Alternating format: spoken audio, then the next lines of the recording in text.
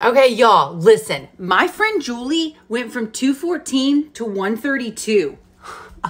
I feel like a total jerk doing this, but I have to reveal her secrets. Okay, so Julie's been doing this morning ritual for the past 6 months now, but nobody knows it except me.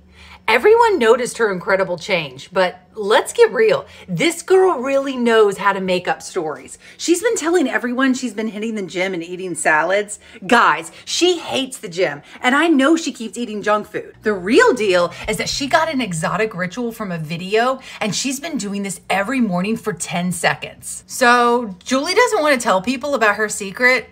I know it's hard to explain to people this crazy transformation, but you know what? It's time to let everyone know about this. I'm gonna leave the link of the same video she found, but you have to hurry.